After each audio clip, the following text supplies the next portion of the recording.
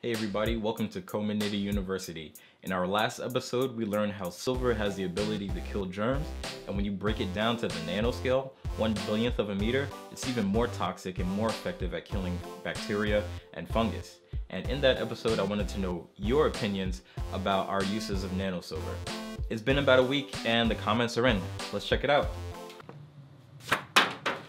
I bet you thought there was going to be a letter in there or something. When it comes to nano-silver, there's a lot of benefits and a lot of risk, and I wanted to know your opinions. And here they are. Jimmy J132 says that nano-silver has a lot of potential if used correctly, so he's going to stay neutral for now. Heath Zayden says, we should do whatever helps the human race survive for the future of our kind. And you know what, I agree. The thing with nano-silver, or using anything to fight germs and bacteria, is that with ordinary medicine, germs and bacteria grow resistance. And so far, we don't know if a resistance can be built to nano-silver. However, we still have our immune system that does a pretty good job at keeping those germs at bay. So if we depend more on antibiotics, then it may make our immune systems weaker, therefore making us more dependent on germ-killing materials. So that's one thing to think about. Candy Lover 139 says, I knew already about the nano-silver socks and underwear, but also know that after you wash clothing a few times, the nano-silver is no longer effective.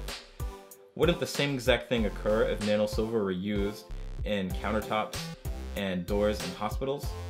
Well, this is true. There's lots of information regarding the effectiveness of nano-silver in clothing, and that the nano-silver tends to wash away. However, there's very little information about the use of nano-silver as a coating as to how long it'll last or if the effectiveness is diminished.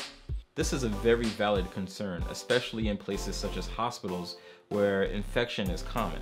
Robert H. says, completely understanding that nano-silver is most effective, I'm curious to know if wearing a silver necklace, earrings, etc. all the time has any effect in keeping you healthier than someone who doesn't.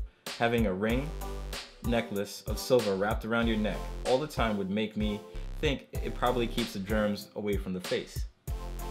Well, that would be cool if silver jewelry could form a germ-fighting protective shield around us, but unfortunately the silver in jewelry doesn't do much unless it's releasing the ions.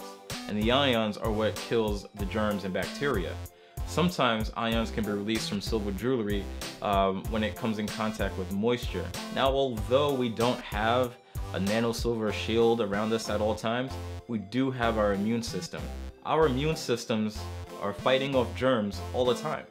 Theoryman73 asks, why wouldn't silver rot the fruit then? Well, that's simple. The oxidation process that happens with silver and germs is different than the oxidation process that happens with fruit. With different types of fruits, there's an enzyme within its tissue known as polyphenol oxidase. And polyphenol oxidase, once it comes in contact with oxygen, will cause the fruit to rot. And the only time it comes in contact with oxygen is if the skin of the fruit is broken. With germs and bacteria, the silver ions, the charged particles, come in contact with the surface of the germ. It'll break down certain enzymes, so the silver ions are stealing electrons away, melting the germs, similar to pouring salt on a slug or on a snail. It's pretty vicious.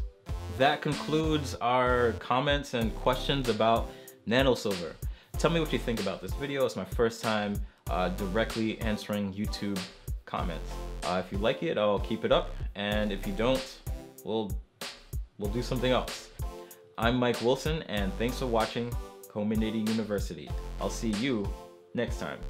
So silver has lots of uses. The same stuff that's in your earrings or your necklace or your watch is also an effective weapon in the Call of Duty, modern germ warfare.